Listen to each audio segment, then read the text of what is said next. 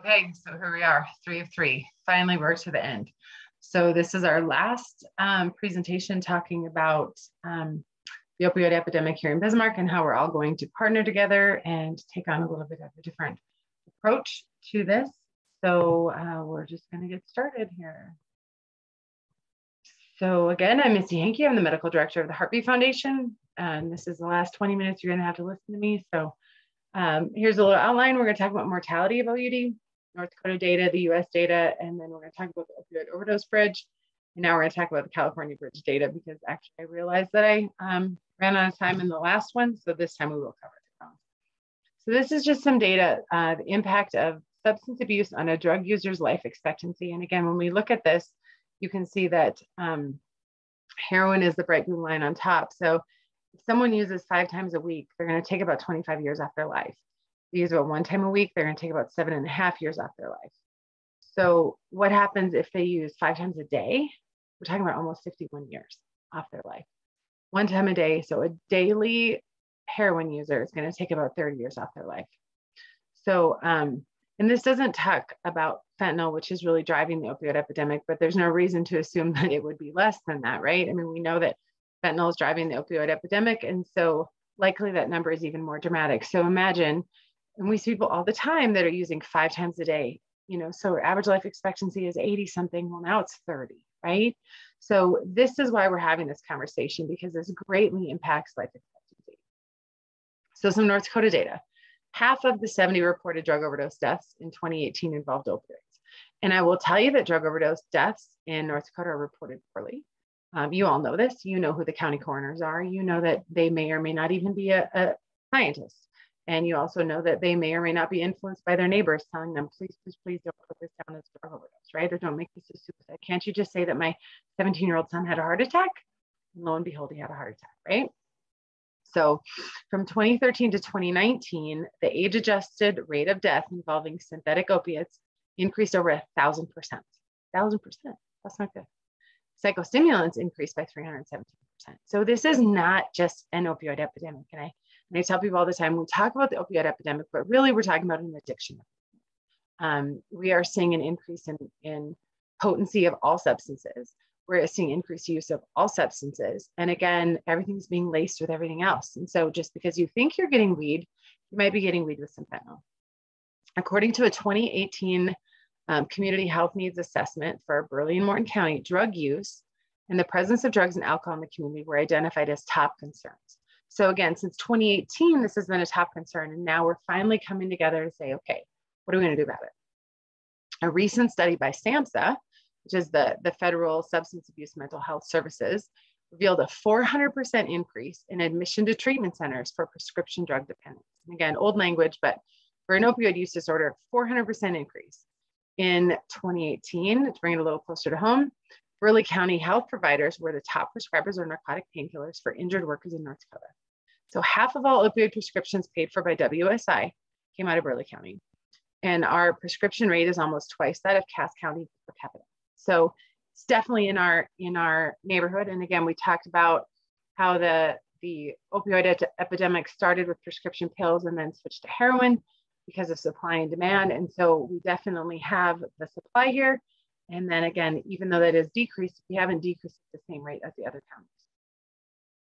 Seizures of fentanyl and heroin made by the DEA in North Dakota increased 223% from 2019 to 2020. And I guarantee you from 2020 until now, it's increased again. I just don't have the numbers. First responders in our area have seen a drastic increase in the number of doses of Narcan administered.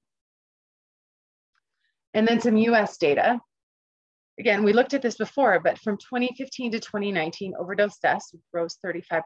And then from 2019 to 2020, it was another 39%, right? And again, opioids account for 70 to 80% of this. So we're talking about 70 to 80,000 people died of an opioid overdose in 2021. So this is why we're having this conversation.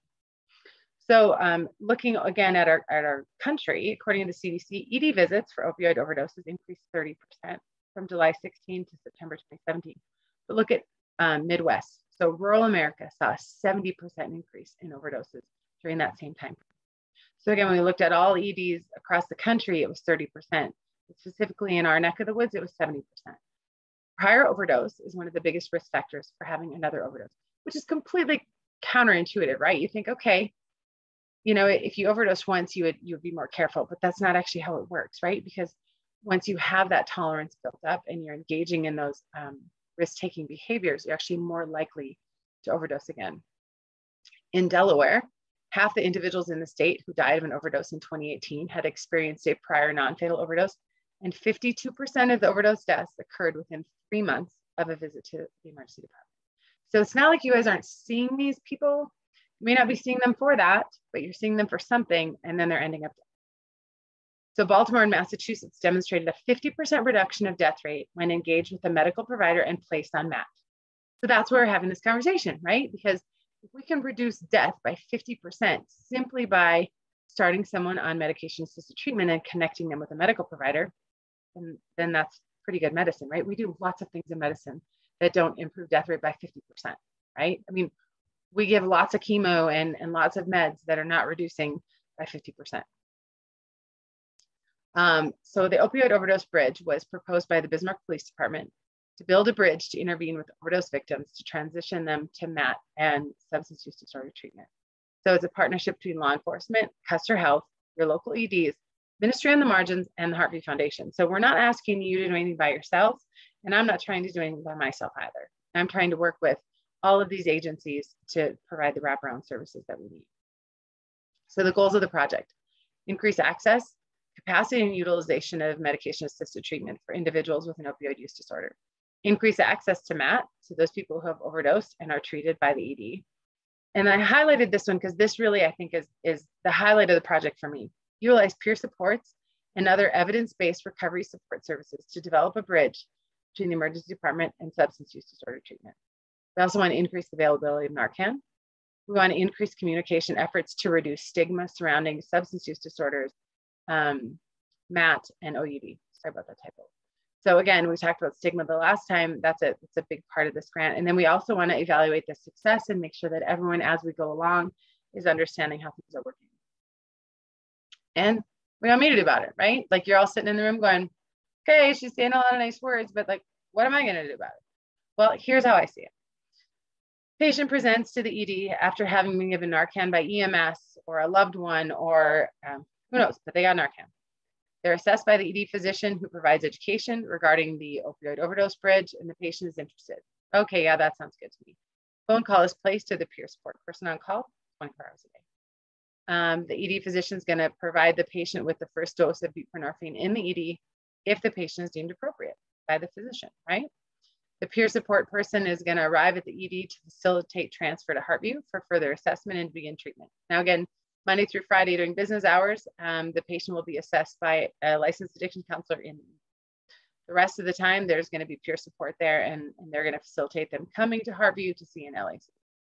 The patient will be provided education on Narcan by the peer support person. They're going to watch a video with them, and they're actually going to leave the ED with Narcan, right? They're going to have a little care package. It's going to have Narcan in it. So at least if there's no follow through, at least we know they had Narcan. And then at discharge, the patient is given a 1 to 3 day script for buprenorphine. And if they've decided to enroll, that's what's going to happen. And then the handoff happens, right?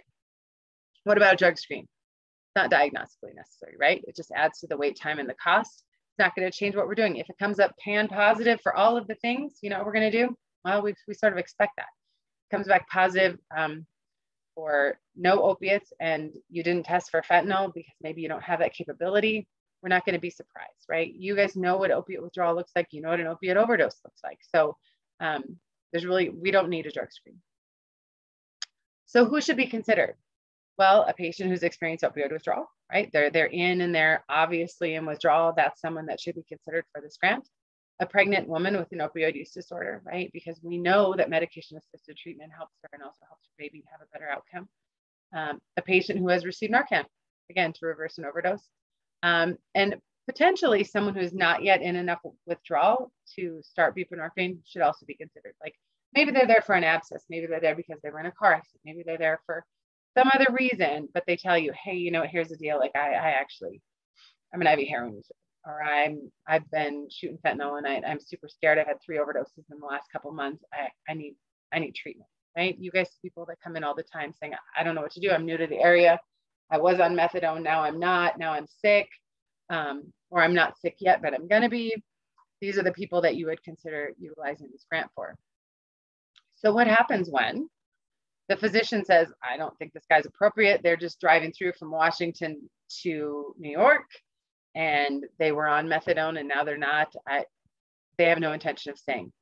Then they're not appropriate, right? The patient requires admission. Well, in that case, you're still going to call the peer support person. They're still going to show up and talk to them about what this looks like, and they're going to stay in contact with them while they're in the hospital and facilitate them coming to treatment at discharge. What if the patient says, I've been on Suboxone before, I don't want any part of that? Okay, then they're not appropriate. What if they say, well, yeah, of course I want Suboxone, but I'm not going to treatment? Well, then they're not appropriate, right?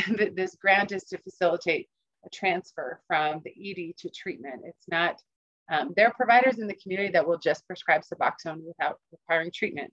So in that circumstance, I would just encourage them to go on the SAMHSA website and find out who the providers are in town and see if they require treatment. What if everything happens appropriately in the ER and the next morning our peer support person shows up at Motel 6 to pick them up and bring them to Heartview and they're not there? Well, in that situation, the Ministry on the Margin is going to provide an outreach worker to stay in contact with that patient, see if they can track them down and see if we can facilitate them coming into treatment or services without having to go back to the emergency department. So that's kind of where Ministry on the Margins comes in. What if, again, everything happens appropriately and then they show up to Heartview and then say, you know what, this isn't actually going to work for me. I don't want to be here. This isn't what I thought it was going to be. And they show up in the ER the next week and say, you know, that Suboxone you gave me last week, that was great. Can we do that again? No, right? Because I mean, we've talked about that this is meant to be a bridge to treatment. This is not asking you guys to get someone through every weekend so that they're not sick.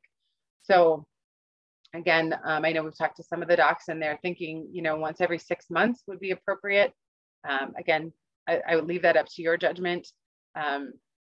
I'm not going to tell you what to do with your medical license, but certainly when we have patients that are with us on Suboxone and they bomb out of treatment or they call us to see you next Tuesday or whatever, we do make them wait 6 months before they come back. So it's not unreasonable to say, look, that we did not sign up for this grant so that we can give you Suboxone every month. It's going to be 6 months. If you're sick, you should probably call Heartview on Monday or call one of the other providers in the community because this is not going to be your Suboxone provider.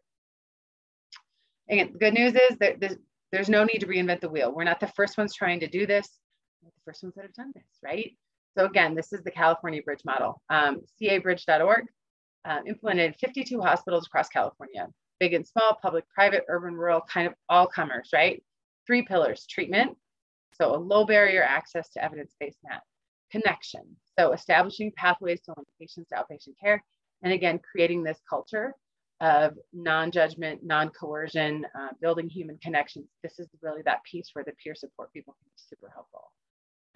Data since 2018, well, they saw 77,930 patients for substance use disorder, 52,000 had an opioid use disorder, and 23,000 were provided BU. So again, why I like this graphic is basically it shows not everyone you see has an opioid use disorder, and not everyone with an opioid use disorder is going to be appropriate for that. So that's what they've been doing out in California. So what about treatment retention? Well, lots of studies have been done. This was a systematic review in the Journal of Addiction Disease, 2016, and there's huge variability in retention rates, right? Like some are up to 94% at 3 months, 91% at 12 months, but some as low as 3%. So it's never zero, right? So if you see 100 people, a good percentage of them are still going to be engaged in treatment at 3 months, 4 months, 6 months, and 12 months, which again, keeps them out of your ED, keeps them in my office, keeps them engaged in treatment, not dead. So in patients using methadone maintenance treatment, they're on average 25 fewer deaths per 1,000 person years than in patients who discontinue it. So again, a reduction in overall mortality.